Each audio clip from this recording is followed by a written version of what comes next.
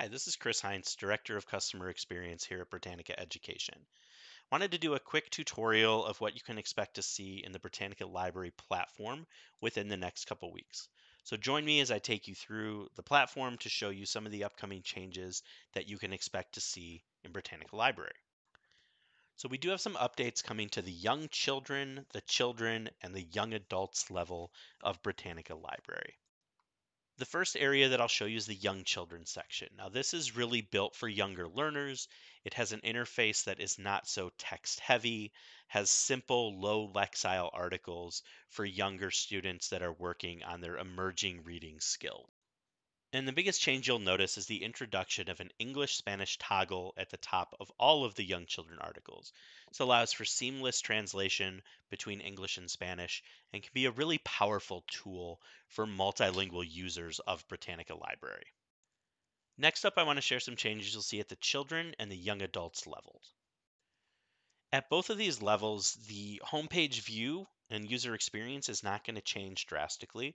However, you will see a new interactives browse feature. So our editorial team has been hard at work to create new interactive features that are embedded inline in articles, but also stand alone within this browse.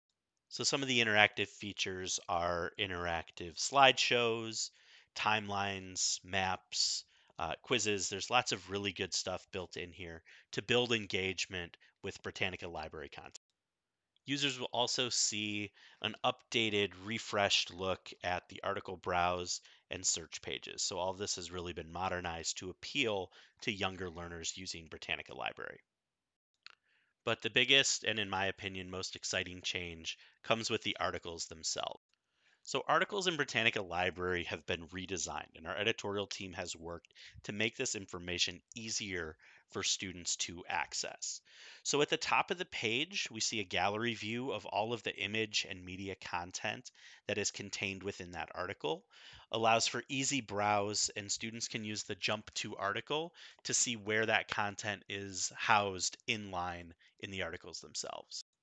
Then as we scroll down the page, you can see that the content is sectioned and each section is closed, which allows for users to not be confronted with a large wall of text, makes the articles a little bit more accessible and easier to digest for readers. We've also incorporated bulleted lists to summarize information, as well as did you know features, fun facts, and other things to drive engagement with the content that users are reading.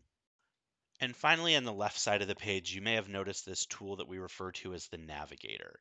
So this tool has all of our accessibility and navigation tools built in.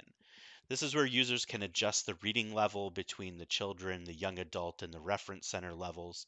They can cite content, they can save it to a My Britannica account, or share content with colleagues and other users. They can also access a new open dyslexic font. So if I click on this icon here, you'll see all of this has been changed into a font that's easier for dyslexic students to process. Thanks for joining me on this quick tour of Britannica Library. If you have any questions, comments, concerns, or feedback, please feel free to reach out to our team and we'll do our best to support you.